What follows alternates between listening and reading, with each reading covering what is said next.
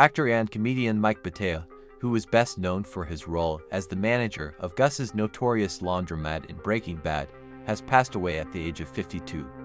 Batayeh died from a heart attack while asleep in his Michigan home on June 1st.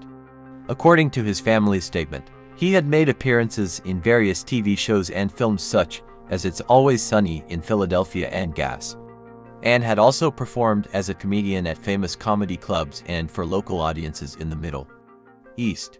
A celebration of life service will be held in Michigan on June 16th. Mike Batayeh, the talented actor and comedian known for his role as the manager of Gus's Laundromat in the popular TV series Breaking Bad, has passed away. He was 52 years old. On June 1st, Batayeh passed away in his sleep from a heart attack. According to a statement released by his family, Batayeh's sister informed TMZ of the tragic news, stating that her brother had suffered a cardiac arrest at his home in Michigan. In the statement, Batayeh's family expressed their deep sorrow for the loss of a beloved brother and the joy he brought into the lives of many. Batayeh's role in Breaking Bad as Dennis Murkowski, manager of Lavanderia Berlanti Laundromat, was one of his most memorable and critically acclaimed.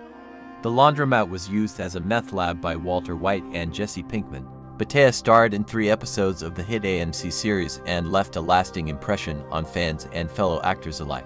Throughout his career, Batayeh appeared in many TV shows, including It's Always Sunny in Philadelphia, Sleeper Cell, The Bernie Mac Show, Boy Meets World, and Everybody Loves Raymond. He co-starred in several films, such as American Dreams, Don't Mess with the Zoan, and Gas. Most significantly, he played the lead role of Mike in the 2012 film Detroit Unleaded. Batayeh's talent as a comedian was matched only by his charisma and ability to connect with audiences. He performed at some of the most notable comedy clubs in the country, including New York's Gotham and Los Angeles Laugh Factory, Comedy Store, Improv, and Ice House.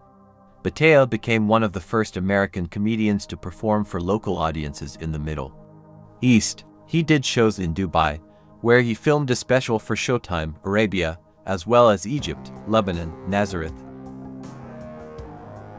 and Jordan. Batayeh was a frequent performer at the Amman International Comedy Festival, having been invited 2 years in a row by the royal family of Jordan. Batayeh was born in Detroit, and his passing has left many in the entertainment industry deeply saddened. A celebration of life service will be held on June 16th at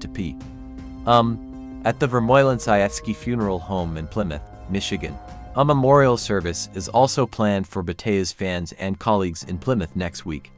Mike Batayeh will be remembered for his amazing talents as an actor and comedian and for the immense joy he brought into the lives of others. His passing is a great loss to the industry and his fans, who will always remember him as a true talent with a heart of gold.